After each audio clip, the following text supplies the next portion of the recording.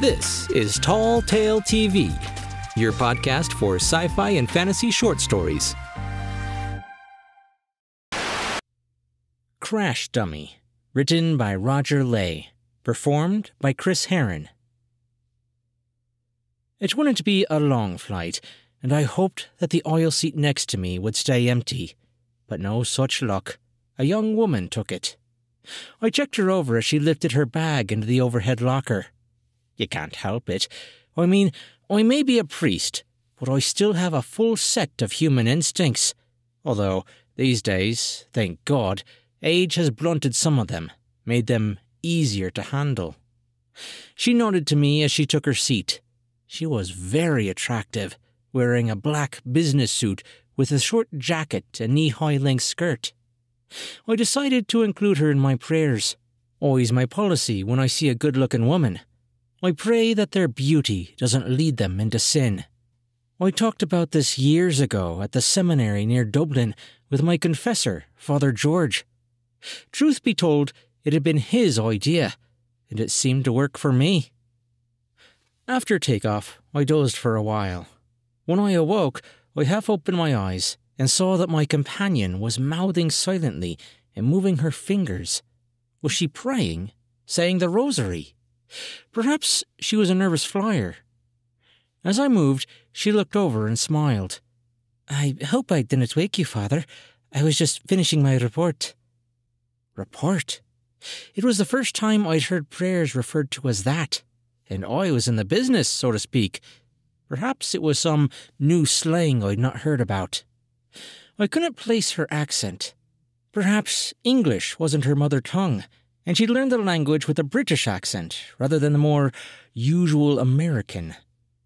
The flight attendant brought drinks. He told us we'd be landing in Santiago in about an hour.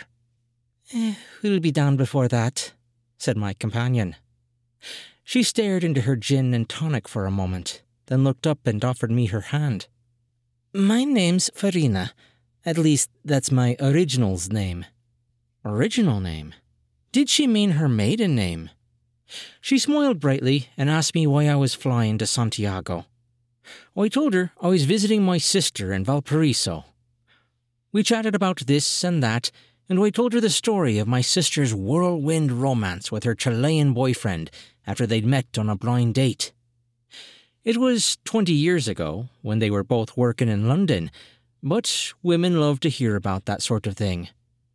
I asked her what she did for a living. "I'm an air crash investigator," she said. I was impressed. "So, you must have had a lot of training for that." "My original did." Original again. I was puzzled, but years after listening to confessions had taught me to let people talk, and things would usually become clear in the end. "So, do you investigate all sorts of air crashes, or do you specialise?" I was just making conversation. She had amber-coloured eyes, unusual and quite captivating. "Well, Farina does. She specialises in unexplained commercial aviation accidents of the early 21st century. I haven't heard of any air crashes in South America recently." "No, but there'll be one soon," she said. "Really? So you know which planes are going to crash beforehand?" I chuckled as I raised my glass to my lips. "On this occasion, yes, because it'll be this one." The plane bumped at just that moment. It took me by surprise, but it was nothing. I mopped at my spilt drink with a tissue. "I've found that some of the navigation systems are wrongly calibrated, and there is an unusual wind shear in the jet stream."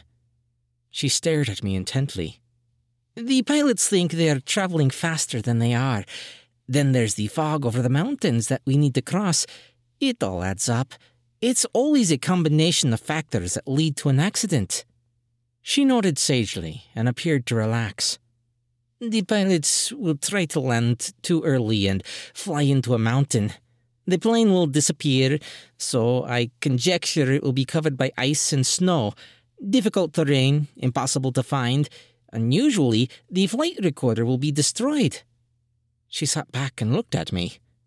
What a shame there isn't room for us to fool around. I'd have liked to try it once.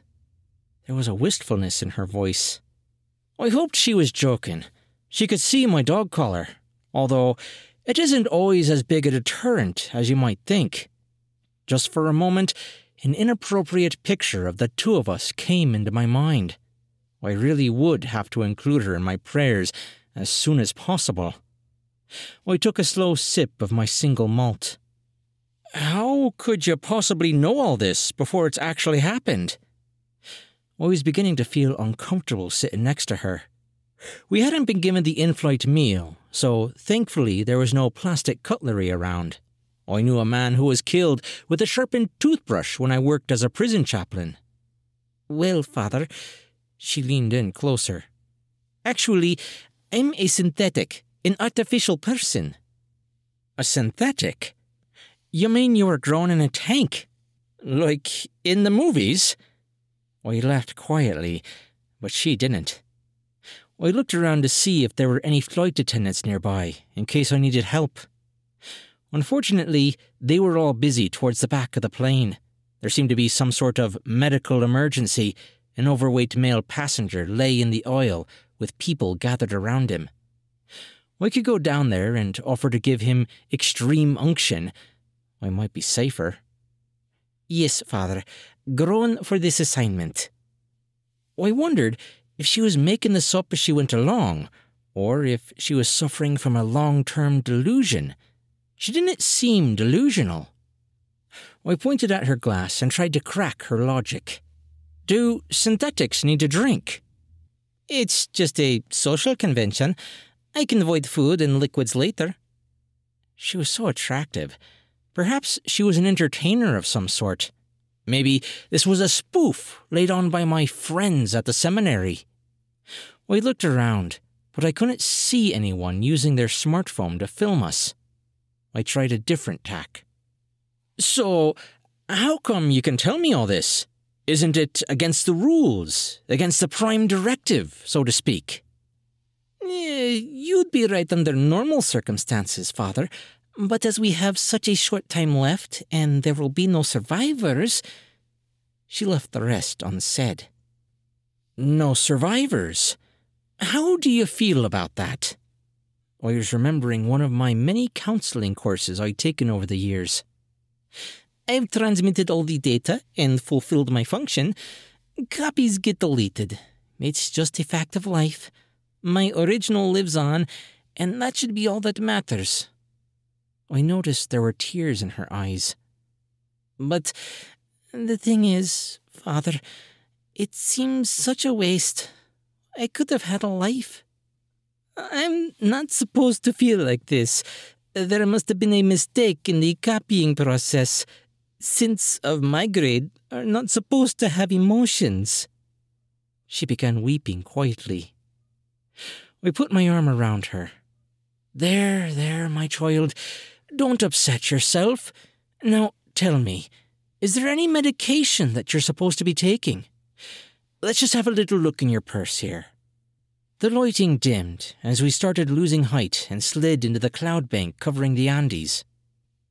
Ladies and gentlemen, the captain has illuminated the seatbelt signs as we are beginning our descent into Santiago International Airport. Please ensure that your seat back and folding tray are in the upright position, said the recorded voice. I couldn't find any medication, so I comforted the crash dummy and wondered idly if a synthetic person could have a soul. It would make for an interesting discussion with my students next semester. Our seats were near the front of the plane. The security door to the flight deck opened, and a young pilot, most probably the first officer, stepped out and looked anxiously down the aisle towards the knot of people gathered around the fallen passenger. Suddenly, behind him, an alarm began to warble as I heard a robotic voice repeating, "Pull up, pull up, pull up, pull up." Crash Dummy is one of the stories in Roger Ley's speculative fiction collection, Dead People on Facebook. You can check out all his books on Amazon. Links in the description.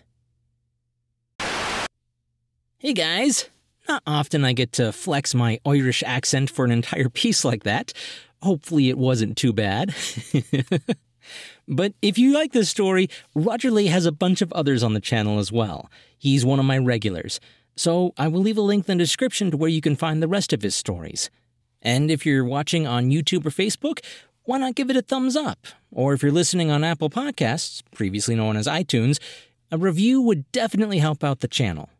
And of course, you can always hit that subscribe button. I'm Chris Herron, and that's it for today's Tall Tale TV.